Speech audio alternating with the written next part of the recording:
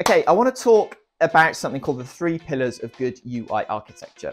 Good UI architecture is an architecture that is decoupled from the framework, okay? That is the fundamental thing about building a good software, is that what you will do is you will use separation concerns to decouple away from the things that the tools that we are built to sort of interact with, things like browsers and interact with disk or interact with APIs and stuff like that. So the fundamental rule about all of this is to basically abstract things away from the framework. And we have something called the 3 pillars here at Logic Room. I want to just talk you through them. So if you imagine there's a sort of wheel and there's 3 pillars in it, and each one of the pillars will sort of have an arrow pointing into the next one. And these 3 pillars all feed into each other. The very first pillar that we use at Logic Room is something called the black box. And the black box basically is, it builds on this thing that I've just said to you about abstracting away the framework. And it says that normally what happens is that engineers will build components and they'll take a lot of the information that needs to go into the components, such as business processes, data models, view models, API models, etc. And they will pull all that information into the framework, because the frameworks often have very powerful tools in them. If you're using something like React, it's got state and props and like that. And it gives us a lot of ability to do things in the framework. And often what engineers do is they do those things in the framework, and they put too much information into the framework. So the very first pillar is called the black box. And the black box says, what we're going to do is we're going to take all of that information that doesn't necessarily need to go in the components, and we're going to pull it out into a separate external architecture that has no dependencies on anything and can be represented as just pure JavaScript. And what that enables us to do is to control the way that we import dependencies into our architecture and begin to leave the framework at the edge just doing what the framework is good at. So in the Angular world, it will just be the markup layer will just live at the edge. In the React world, the same thing will happen. But in the Angular world, there are some other things, because Angular actually provides other parts of the framework. But fundamentally, what the black box says is, hey, we're going to use whatever framework. We're going to make sure the markup stays in one very thin layer. We're going to pull all the stuff we usually put into the markup and the components. We're going to pull them out and put this in this separate, isolated black box, which is just a mental model that you can use to begin to control your architecture. After you've completely separated out all of these things into the black box, the next pillar is called the Testable UI Architecture. And the Testable UI Architecture says that once you have got everything out of the black box, you can then begin to treat the black box as something called a finite state machine. Now, for those of you that don't understand what a finite state machine is, let me just really quickly explain to you. If I have a car and the car is sitting there on the road, idling away, we would say that that is in a state of being idle, okay? Then they engage the gear, and then press the accelerator, and the car is now in a moving state, okay? So we've gone from idle to moving, but there was a process in the middle, and that process was called accelerate. So a finite state machine simply could be said to be of this car. It could be said to be, if the finite state machine is simply it's idle, we accelerate, and then it's moving. So the finite state machine always starts at one state, has a process, and then ends in another state. And so what we do is we say, hey, let's turn the black box into a finite state machine.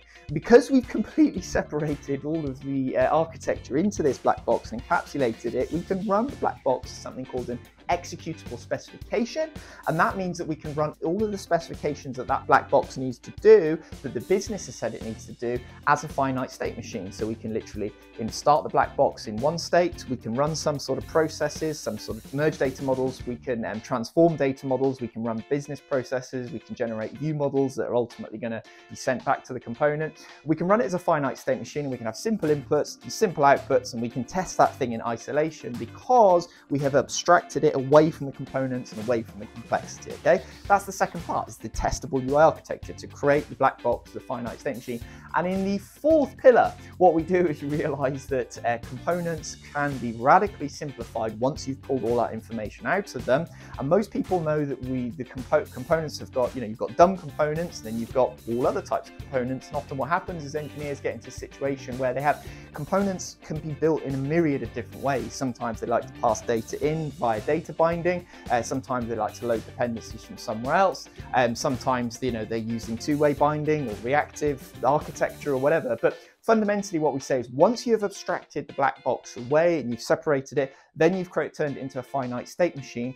You then can use your components to control the way the information is loaded in the black box at runtime. Okay, and what I mean by this is that if you take something like a dumb component, we are just going to be taking information out of the black box and displaying it. We're going to have no more inputs into the black box, but you can then feed the types components into 3 more types components, and these are the ones that we've identified at Logic Room, which basically says how you begin to load dependencies in the black box so that your UI app and your component app can begin to orchestrate the way that the black box is loaded. For example, we may have a certain type of component that's going to invoke the very start of the component tree, and that's going to start a part of the black box, a certain finite state machine within the black box, for example, called Bootstrap. Bootstrap is a finite state machine that we teach here at Logic Room, which is where we say we're going to bootstrap the black box into being able to do something that is going to run before all the other business processes and business logic and transformations run.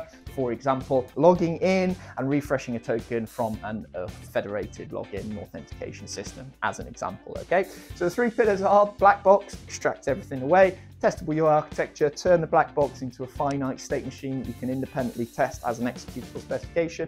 The third one is to have a very simple policy where you can break all your components down to, you may find more components, but what we teach is 4 different types of components: a dumb component and then 3 other types of components, which are explicitly designed to control the black box and invoke certain parts of the finite state machine in a way that helps you progressively build and scale and test the black box, and ultimately plug that back into the framework so that you've got a completely decoupled, framework agnostic, which is what we call it, architecture. If you've enjoyed today's video about the 3 pillars, I'd like to invite you to a free web training class that I'm running this week.